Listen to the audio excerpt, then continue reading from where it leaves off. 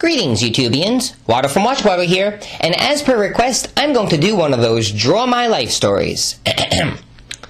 I was hatched on February 16th, 1985, in Screwy Forest. That's in Passaic, New Jersey.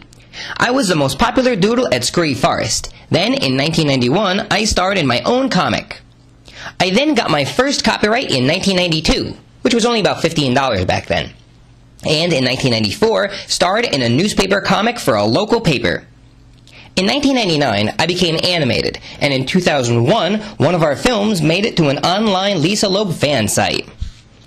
Fast forward a decade or so, and I became a YouTube star, having thousands of subscribers and millions of views. Wait, hold on. What is it? I'm in the middle of something. Look, I appreciate all the fans we have, but we have about 280 subscribers, and we make about 50 cents a week. We aren't exactly Brad Jones. Well, I would like to be Brad Jones, wouldn't you? Well, yeah, but look, I'm thinking fourth dimensionally, okay? This is what we'd like. Now, let me finish. After our success, we were offered a full-length movie, which premiered at Moondoggie Cafe, a local Boonton movie theater, and Groman's Chinese Theater in Hollywood, California. What? In fact, my footprints were once stolen from the grounds by two ladies once. After my movie hit, I became a television star, and even had a #1 selling videotape special. You're bringing back videotape?